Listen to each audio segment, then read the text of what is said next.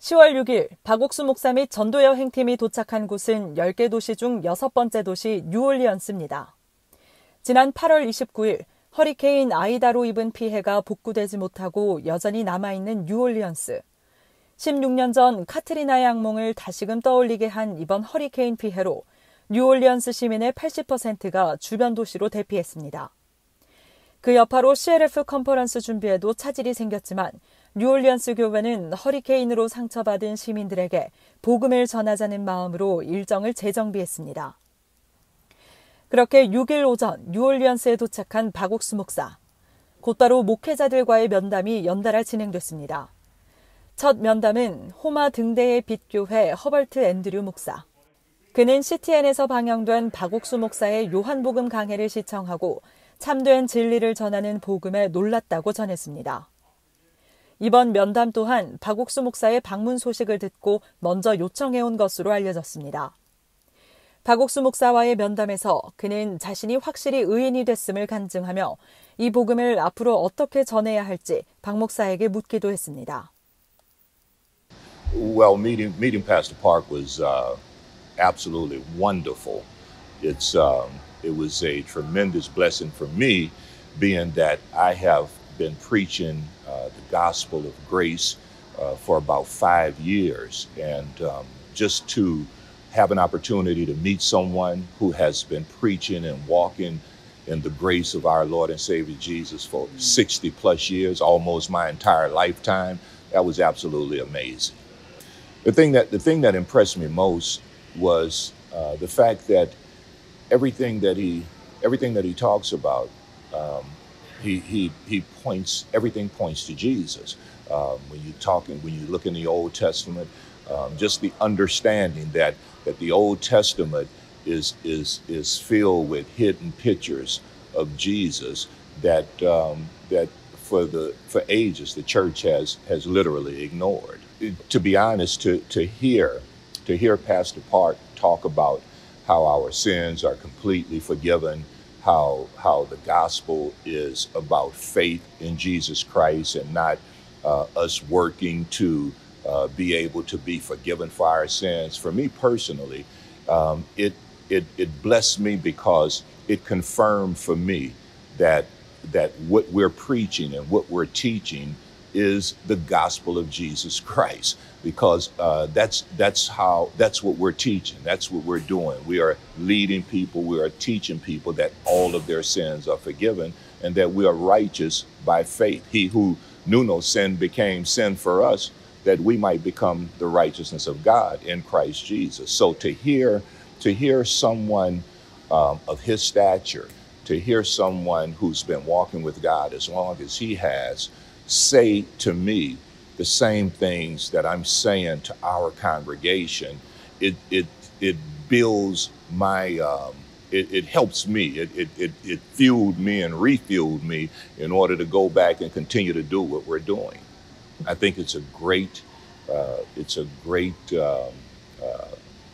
move of God that he has established, and I really believe that it's something that not just myself, but many other pastors should be involved in, because at this time we have so many of us who are preaching with a good heart, who really want to help God's people, but have a limited understanding of the true gospel of Jesus Christ. And I really believe that what Pastor Park is doing and teaching and instructing and making this available to pastors, I think it's a wonderful thing in this season, because in this season what we need is the gospel of Jesus and not this works mentality or this works gospel that we've been ministering. 두 번째 면담은 미국 최대교단인 남침례교에서 흑인 최초로 목사를 역임한 프레드 루터 목사. 그는 현재 뉴올리언스에서 성도 5천여 명이 출석하는 프랭클린 애비뉴 침례교회에서 심우하고 있습니다. 약 40분가량의 면담 동안 박옥수 목사는 로마서 3장 말씀을 가지고 복음을 전했고, 루터 목사는 면담 후 박 목사가 전하는 순수한 복음에 대해 감탄하며 소감을 전했습니다. It was a great honor meeting Pastor Parks. I've heard so much about him. I've seen him on the internet, seen him on the TV programs, and just to see him in person, I was very impressed with how excited he gets about the gospel. He's really passionate about the gospel, and I can see that and hear that in that room. It was just him and me, but he seemed like he was preaching to thousands. So I was excited to see that. But the thing that impressed me the most was how he kept saying that we cannot keep the law. There's no way we can keep the law. We have to believe, trust, and put our faith in Jesus Christ. He's the only way.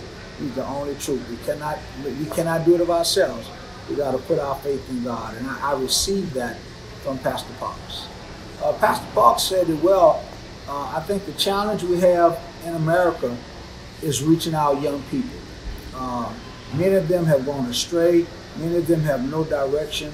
So some way, somehow, we've got to get the gospel to our young people to change this nation.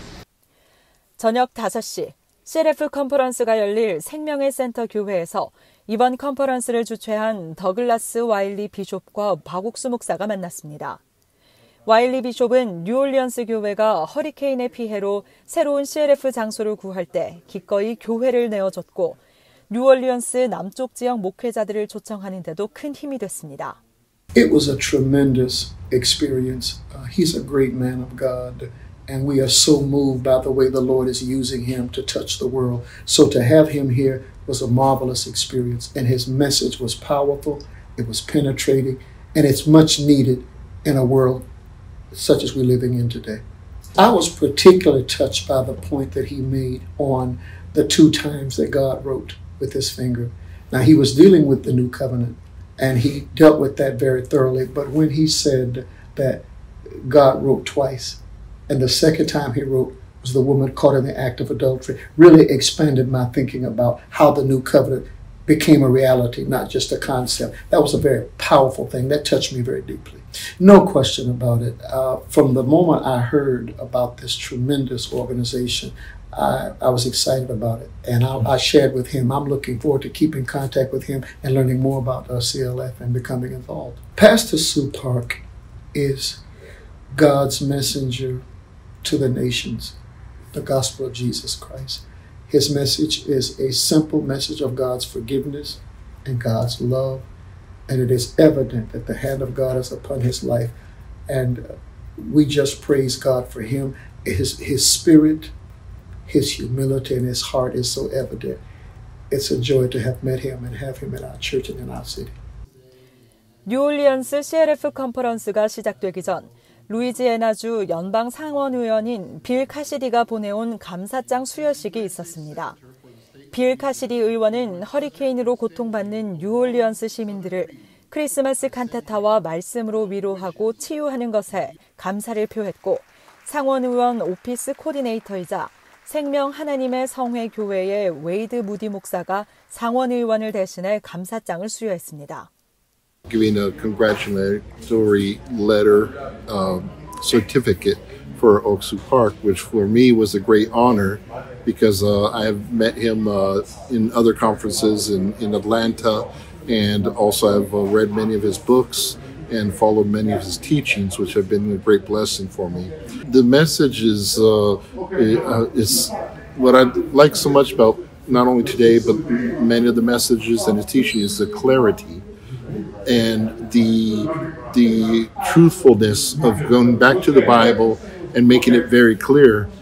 He's a very good communicator, not only with the Word of God, but with the stories and the anecdotes that he shares about helping us understand better about, in this case today was about the new covenant and the law. They're enlightening and they help us understand better what God is trying to teach us through his word. So the clarity and of course the enjoyment of hearing him telling the stories and the enthusiasm that he has about sharing the testimonies and the wonderful things that's happened. So that's always been something that's blessed me very much and I enjoy greatly. 본격적으로 시작된 CLF 컨퍼런스. 주최자인 더글라스 와일리 비숍이 사회를 진행했고 이번 뉴올리언스 집회를 처음 기획했던 데릴 브리스터 비숍이 환영사를 전했습니다. 브리스터 비숍은 박옥수 목사를 이 시대의 참된 하나님의 사람이자 강력한 설교자라고 극찬했으며 그라시아스 합창단의 공연 후 박옥수 목사가 강대상으로 올라올 때 참석자 전원이 기립해 박수를 보냈습니다. 그리고 약 90분가량 진행된 설교. 박옥수 목사는 예레미야 31장을 통해 새 언약에 대한 말씀을 전했고 250여 명의 목회자들은 큰 소리로 환호하고 박수를 치며 그 말씀을 마음에 받아들였음을 표시했습니다. It was incredible once again to hear Pastor Oksu talk live and to see the Word of God come alive. It was a memorable experience. What revelation went forth tonight, just to know for so long throughout our tradition, we've only been taught the law and not the new covenant. But the new covenant signifies and let us all know that we have been justified by Jesus Christ. I wanted to just mention, as I was sharing with my wife the other day, it's a blessing to see someone who has come to such global status but have not lost the common touch of the everyday man. His hope, his heart is just huge. Everyone, if you can connect with CLF, you need to. In this day and time, we're living in the most significant strategic times in the history of our nation and our world. And we need the Word of God taught in an accurate way so that we can apply and be beneficial. 강도 맞는 자를 치료해준 사마리아인의 마음, 바로 그 예수님의 사랑으로 허리케인이 핥히고 간 뉴올리언스 시민들의 마음을 치료하고 기쁨으로 채워준 뉴올리언스 CLF 컨퍼런스. 이 기쁨의 여운을 뒤로 하고 박옥수 목사 일행은 디트로이트로 이동합니다. 굿뉴스TV 노주은입니다.